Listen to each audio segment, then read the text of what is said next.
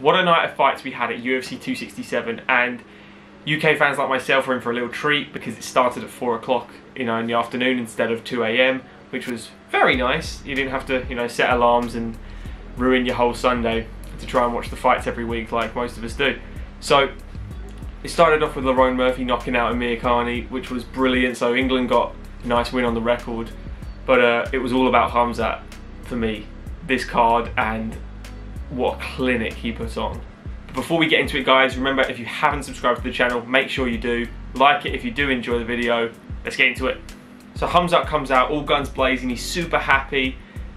You know, Li Jingliang looked really up for it as well, and I made a video on this and it did quite well on the channel. It did, you know, it did really nice. A lot of comments, a lot of people going, you know what, don't doubt Li Jingliang, and I was kind of doubting him a little bit, but not because of his body of work, because he's been in the UFC a while. He's the most successful Chinese fighter, I think male-wise, other than Zhang obviously, but she's female, but male-wise in the UFC of all time. His face is a brick. He is so goddamn tough. But I just rate Khamzat so high. And he came into this, and within 5 seconds, he got the lowest double leg you'll ever see. He gets down, he drops his body weight so fast and picks people up. And Lee defended the first one. He managed to spread his legs, he managed to back himself up. And the commentators were like, ooh, okay, what's going to happen here? And then all of a sudden, he gets picked up, ran across the cage, slammed in front of Dana White, and Khamzat does what Khamzat does, what he's done to John Phillips, what he did to Reece McKee, you know? He grinded him out, smashed him to bits, and then, you know, he got the choke. And he put up a little bit of a struggle for a while, but Khamzat is just so goddamn good. You know, he really is.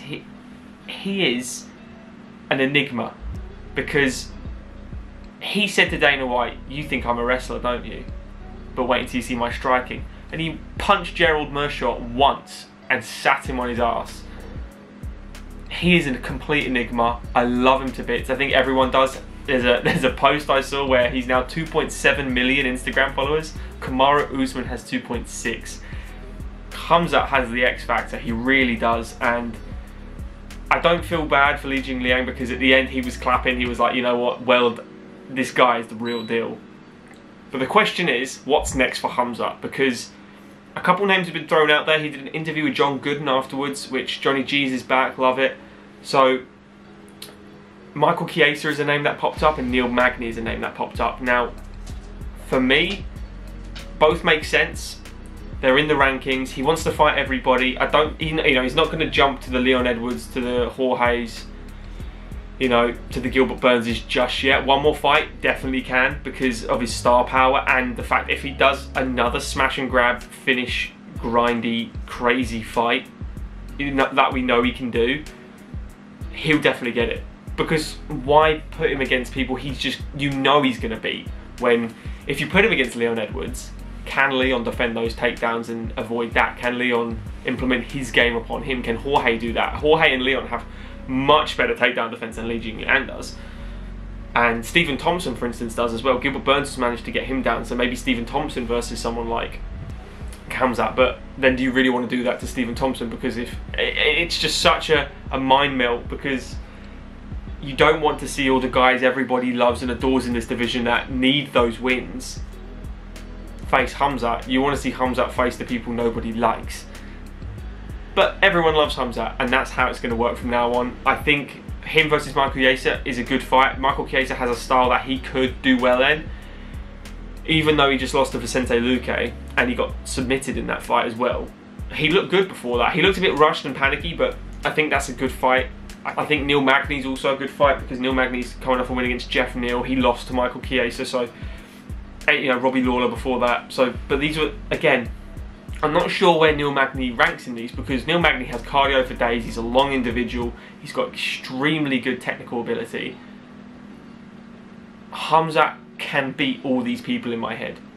He can do. I can't see anyone except a Gilbert Burns, a Leon, or a Kamaru giving him problems. I think Jorge could give him a few problems, but I think at the end of the day, Khamzat's wrist control, his grappling is so incredible. I know, and he's got a blue belt in jiu-jitsu, and it just shows that there's more to ground game than just jiu-jitsu to these people, you know. I know he's from Sweden, but he was born in Chechnya. He is a Russian with that horrible beard that just strikes fear into everyone's eyes. If you see anyone with these beards, you just panic. You don't want to fight one of these beards, and that's the point. Who do you guys think Khamzat should fight next? How impressed were you with him? Do you love him as much as I do? I'm fully on board the hype train of him. Except when he fought Leon Edwards, then I've got to back my boy. But other than that, Khamzat for the win. I want to see him personally face Michael Chiesa. I think that's a good fight. You could argue Neil Magny because he's coming off of a win, and you don't want to give Chiesa someone not coming off a loss. So, other than that, Vicente Luque is an option, but I think the two names that were called out were probably good names. He says he's going to smash everybody, you know. Let him do it.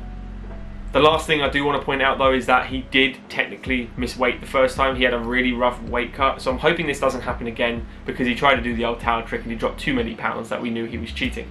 So he did weigh in eventually at 171, I believe. I think he came in at 170. He was only 0.5 pounds over, like, alright, is what it is. He's still overweight. But then he cut down to, I think, 166 by holding the towel. So it was like, how did you drop 5 pounds? So other than the towel issues and weight cutting, as long as he gets his weight cut crisp, because he's a massive welterweight, hence he fought a middleweight as well against John Phillips, then I think we're golden with him. Remember guys, subscribe to the channel if you are new, like the video if you have enjoyed it, comment below, let me know guys, share it around. We'll see you in the next one. Cheers guys.